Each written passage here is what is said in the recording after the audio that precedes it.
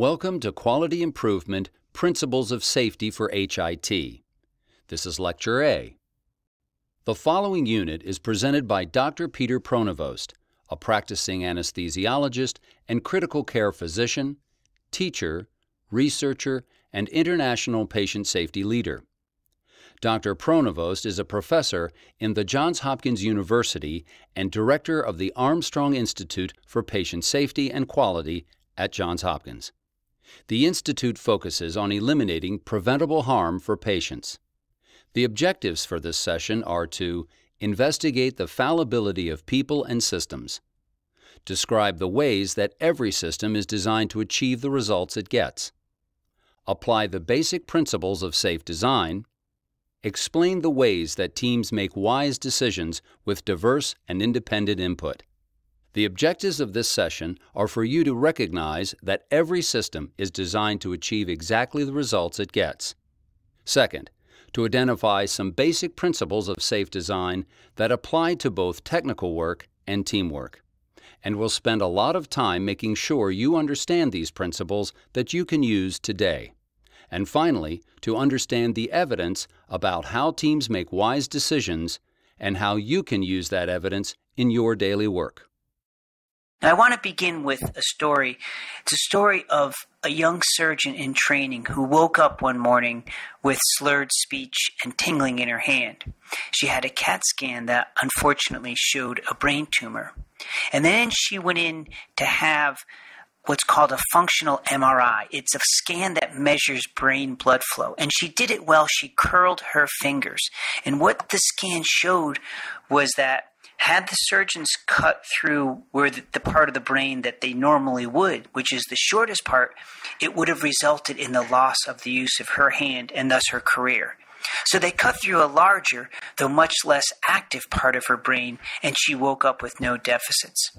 This is one of the examples of truly the miracles performed by healthcare that we experience every day. On slide 4, our same healthcare system still leaves sponges in patients. And we reflect on that and say, how could that possibly be? How could we have amongst the best healthcare in the world, state of the art, and the whole world looks to us for innovation, and yet we sometimes make mistakes like leaving sponges in? Now, this issue of mistakes in patient safety is an enormous problem. It also has a very personal impact. Let's review of what we know. It shows that about 7% of hospitalized patients suffer a medication error. Somewhere between 44 to 98,000 people die needlessly from largely mistakes of what we'll call commission. That is, we do things we shouldn't do. Another 100,000 die from healthcare-acquired infections. We'll hear much more about that later. Infections that for far too long we thought were inevitable. The evidence says that patients receive about half of the recommended therapies they should. Somewhere between 50 to 100,000 people die from misdiagnosis a year. We don't really know how big it is because quite frankly, we don't have great mechanisms to measure it yet. And all of these errors are enormously expensive, somewhere estimating about $50 billion in needless costs. So how could this happen? How could a healthcare system that is the best deliver care that so often falls short? The first reason why it is that we haven't really put science to the delivery of healthcare. Science is finding new genes. Science has been finding new drugs. But how we deliver care, how the information system flows, how the knowledge is shared, how we organize and finance care has largely been left up to the art of medicine. And as a result, patients suffer needlessly. So if we're going to try to improve that science or build upon it, we need to understand the foundation. And this section is going to give you that foundation. And there's 5 basic principles that we're going to walk through and make sure we understand. The first, and it's a hard pill for some to swallow, is to accept that we are fallible. You see, for too often in healthcare, we've operated under the assumption that doctors and nurses don't make mistakes, that we're perfect, that we expect perfection of ourselves, and when we fall short, which we will inevitably do, there's guilt, there's darkness, there's shame. And it's quite profound when we change our mindset and start assuming that things will go wrong rather than right. That as we approach our work thinking that we know we're human, we're fallible, and therefore we have to defend against mistakes. Some of you who have children may have done this when your toddler started walking and you went through your house removing breakables, putting gates up at the tops of the stairs so that you proactively identified hazards. We don't do that very often in healthcare, and we need to. Second principle is understanding that every system is perfectly designed to achieve the results it gets. That is, it's not workers who are to blame largely when mistakes happen, it's the system. Third is I want you to understand some basic principles of safe design. Now, we'll go into these principles in much more detail in future classes on human factors, but the three principles that I want you to take home are first, standardize care whenever you could, create checklists or independent checks for things that are important, and learn, don't just recover when things go wrong. Fourth principle is for you to understand that these ideas of safe design don't just apply to the technical work you do, they apply to teamwork. So how you communicate with your colleagues has to be standardized, you need checks, and you have to make sure you learn when things go wrong. And lastly, I want you to understand the overwhelming evidence that teams make wise decisions with diverse and independent input. So that is, make sure if you're on a team, you speak up and say what you are thinking.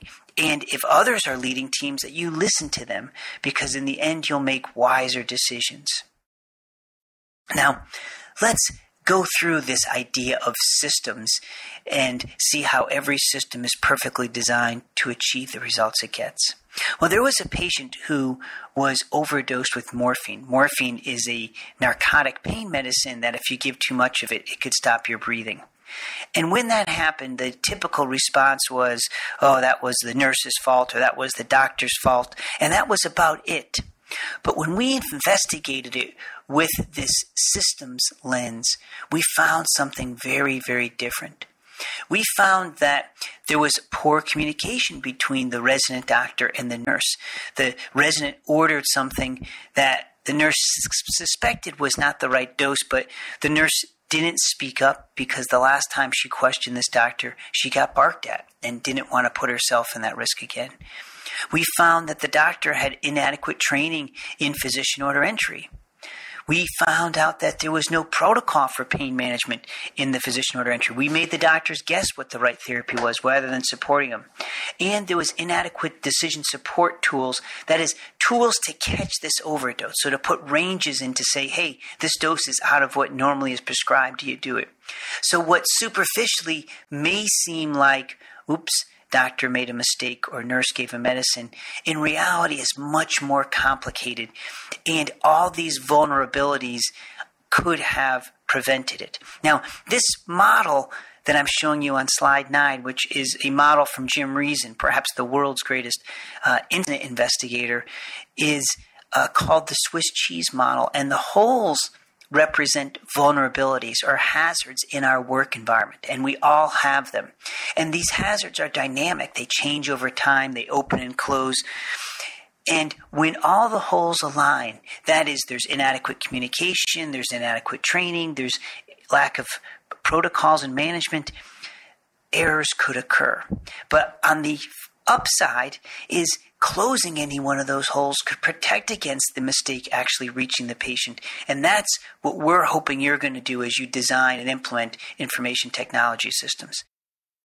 On slide 10, I put a taxonomy of different system factors.